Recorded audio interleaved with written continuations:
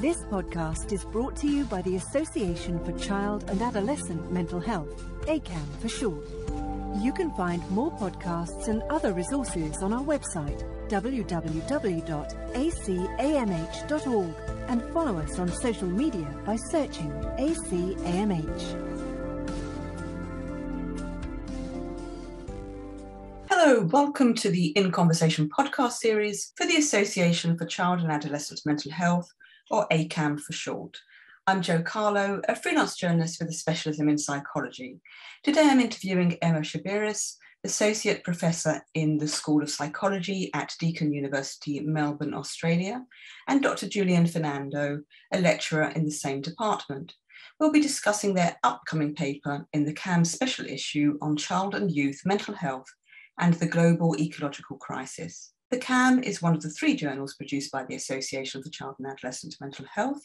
ACAM also produces the Journal of Child Psychology and Psychiatry and JCPP Advances. If you're a fan of our In Conversation series, please subscribe on your preferred streaming platform. Let us know how we did with the rating or review, and do share with friends and colleagues. Emma and Julian, thanks for joining me. Welcome. Can you start with a brief introduction about who you are and what you do? Hi, thank you so much for having us. My name's Emma Sciberras. I'm an Associate Professor in the School of Psychology at Deakin University, and I'm also a clinical psychologist. And I'm Dr. Julian Fernando. I'm also at Deakin University. I'm a lecturer there in social psychology. Fantastic, thank you. Your research paper in the CAMH special issue has the title Climate Change-Related Worry Among Australian Adolescents, an 8-year longitudinal study. Can you give us an overview of the paper? Yeah, thank you. This is a paper we're really excited about. And I think you'll be particularly excited because a lot of the research looking at this topic looks at young people's views at a single time point. So this new research aims to extend the existing knowledge in the area by providing insights into young people's concern about climate change assessed at multiple time points across early adolescence to early adulthood. And to do this, we were able to use data from an existing data set called the Longitudinal Study of Australian Children. And this is a nationally representative study that follows 2 cohorts of Australian children over time. But we used data from one of the cohorts, which is the kindergarten cohort, which has now followed young people over 9 waves, which started when they were 4 to 5 years of age. And for our particular study, we were able to use 4 time points of data where participants were asked about their level of worry about the environment and climate change. And so they were able to provide these ratings at age 10 to 11 years, and then 12 to 13 years, 6 to 17 years, and 18 to 19 years. So it's a really rich data set. And at that adult, young adult time point, we were able to look at young people's mental health, and we also looked at societal engagement too, which in our study consisted of involvement in politics, as well as how often they followed news about politics in Australia and also about international affairs. So to the best of our knowledge, this is the first study that's been able to track climate-related worry in young people over such a long period of time. And it was also quite a big study, so it included 2,244 young people. Is there anything more about the methodology that you want to say? I think the notable thing about the methodology is the way in which we analysed the data, and that was we were really interested in not just the overall levels of worry about climate change in the sample, but the variability in that and whether there were different trajectories over time. And so the way that we looked at that was to use a technique called latent profile analysis. For those who are unfamiliar, basically what that does is groups people in the sample by the similarity of their responses.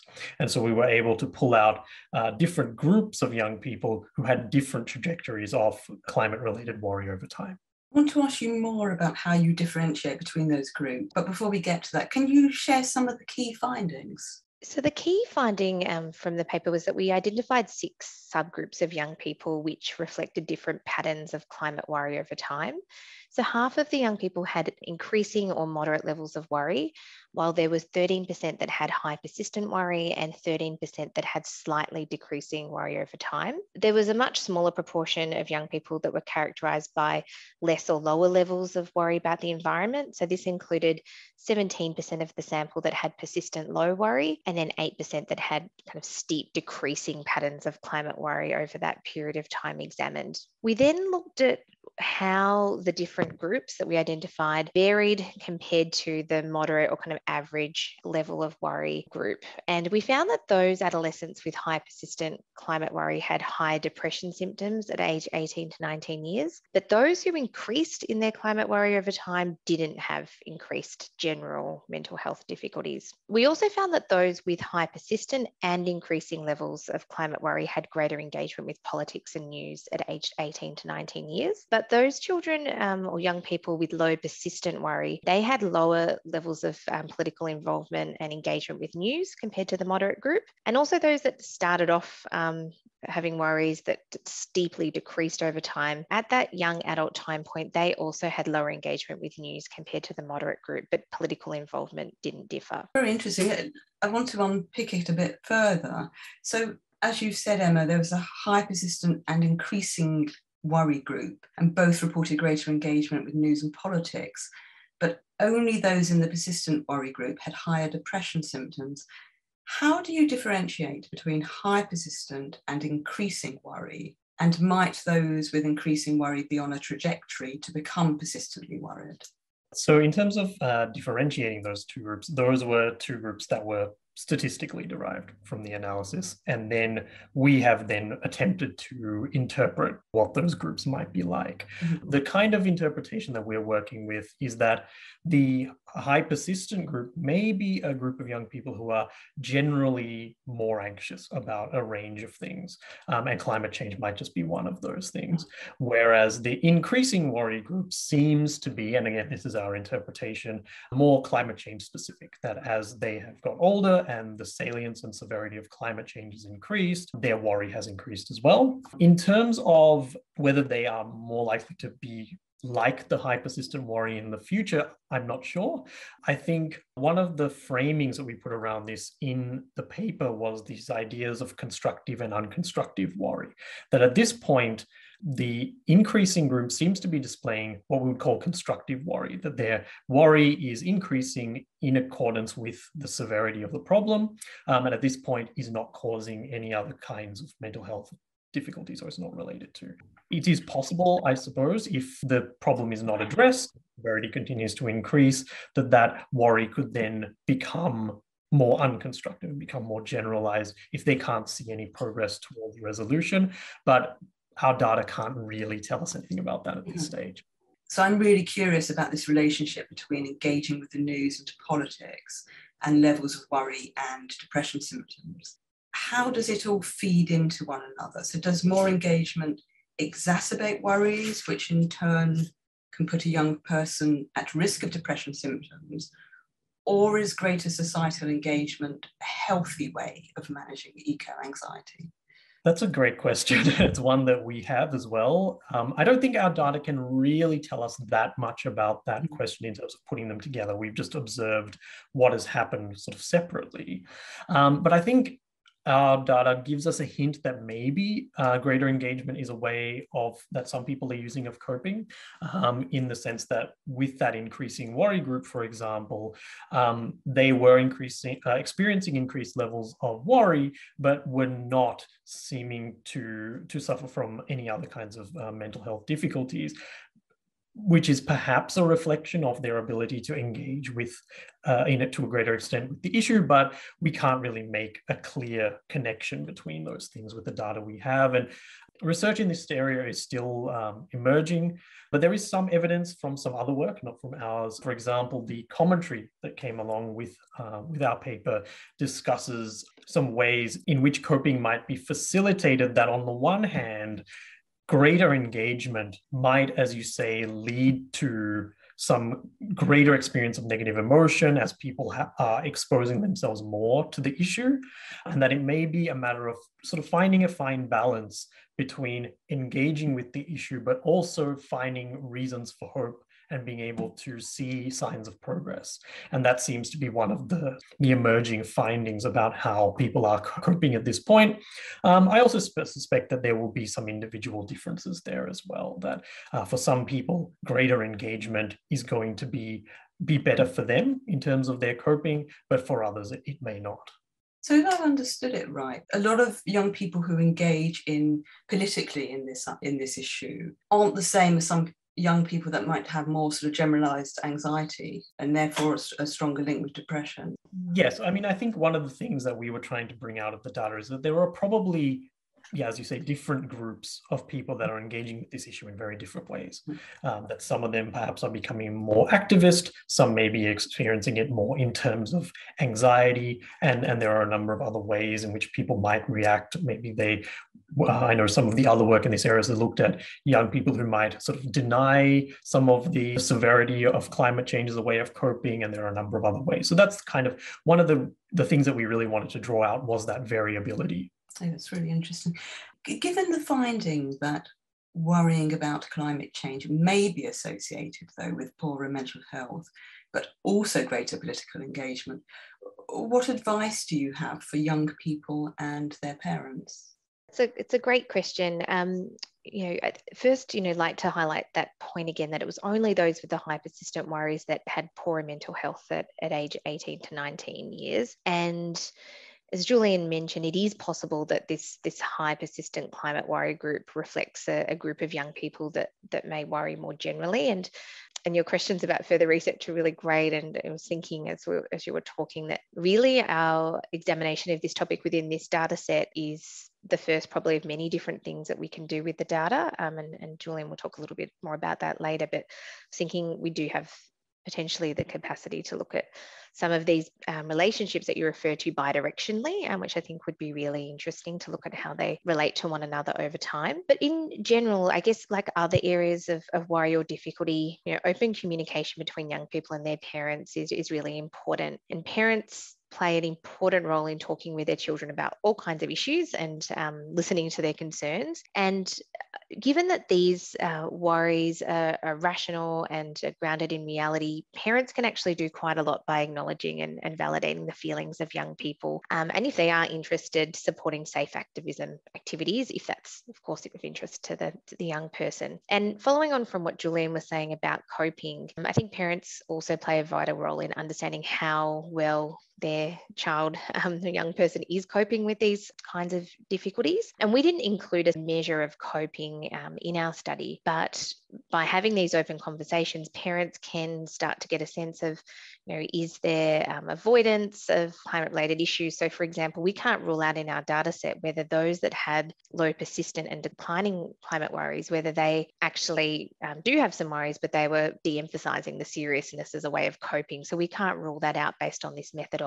But also, parents can understand whether or not more constructive coping styles are being used, like problem-solving approaches and meaning-focused approaches that Julian's covered. And so I guess by having these conversations and beginning to understand where the young person is coming from, I think that's a really important first step to helping to support the young person to develop adaptive coping responses if they are really worried about climate-related issues. What about the implications of your finding for professionals working with young people and their families? Given that most adolescents in our study did have some level of worry about climate, it's likely that this may be something that comes up in health professionals' work with young people. It might not appear as the primary issue for the presentation, but it could be amongst a number of different worries that young people are talking about. As per the suggestions for parents, I think professionals can do a lot by validating young people's worries and really, being careful about not viewing them as being irrational or pathological. But I think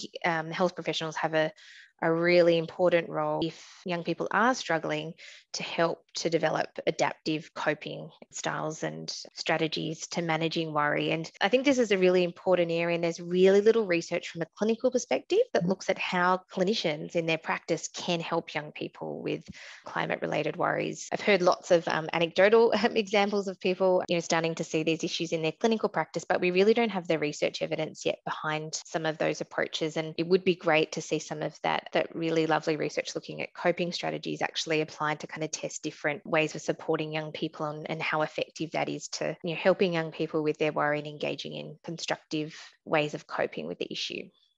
Do you think can professionals feel confident in knowing how to deal with if this comes up in their practice? I think that there's just been such, little training in this area. And I think there'll probably be a variation in levels of comfort, like we've found a variation in levels of climate-related worry. Speaking from my own clinical training and practice, when I did my training, we got trained in anxiety and different approaches to helping people with anxiety, but the specific focus on climate related worries wasn't something that was covered. And so I think that there's growing opportunities now for professional development in this area, and a lot of health professional groups now have special interest groups for people that are working clinically and have a particular interest in this area. So I think that for anyone that's listening that is interested in learning more, there are many more opportunities now, and even through your organisation, some of the recent webinars that have been completed cover some really practical tools and strategies for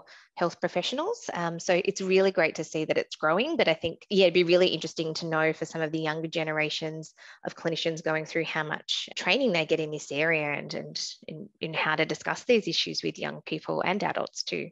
What about policymakers? What message should they take from your findings? Well, I think very broadly, I think the message would be to do something about it, to do some, towards climate change mitigation. I think if you're concerned that young people are worried about climate change, then seeing progress towards climate change mitigation, I think will go a long way to allaying some of those concerns. In a more specific sense related to our data, I think something I would like policymakers to know is that the relationship between climate worry and broader mental health is complex, that it's not a simple relationship between people are worried about climate change and they are therefore experiencing broader mental health problems. Our data doesn't really show that at all. It may be for some people that is the case, but other young people may be coping in other ways or engaging in activism and so on. I know in Australia, I don't know if this has occurred in other countries, but we've heard a number of politicians and people like that saying, we can't talk about climate change. We can't talk about the urgency of it or as an emergency because we're going to worry children. We're going to make them fearful and they're going to experience mental health problems. And I think that message that, that may not necessarily happen.